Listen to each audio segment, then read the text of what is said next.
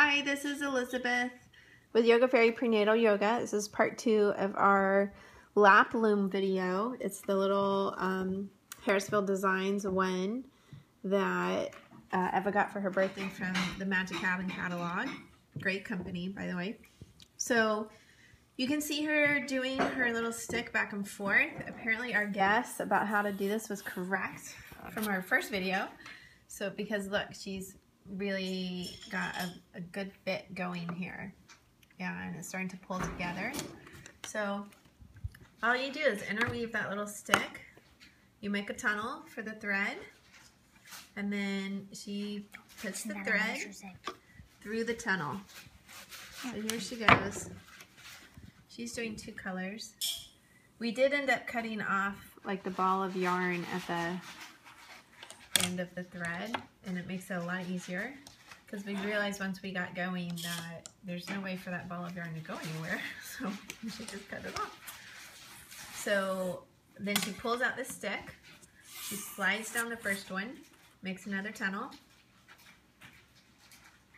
and then she pulls that through. That was just a little extra movement she made that's completely unnecessary. Although I make it so that I can measure it and make sure that it's long enough to go through. Okay. It is necessary. I'm sorry, I take it back. She's actually measuring how much thread she needs off of the little stick. Then she pushed that up to keep there for the next time. And then she likes to push it down with her fingers. They recommend you use like a table fork, but you can use fingers too. And then she starts to weave the second stick again.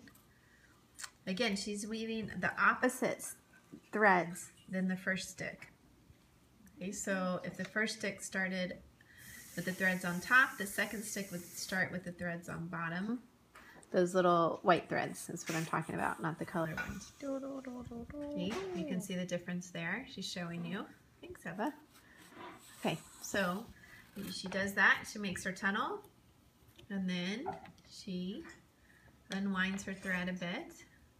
Unwinds it, she measures, and then she pushes it through the tunnel. That's it. Okay, you can see hers is taking on a little bit of an hour shape, and that's typical of beginning weaving. That's what they say, like be careful about the edges so that it doesn't start to pull like that, but we don't really care. We actually sort of like it. So, you know, but if you want to pay attention to that, you can. And then she pulls down the first one.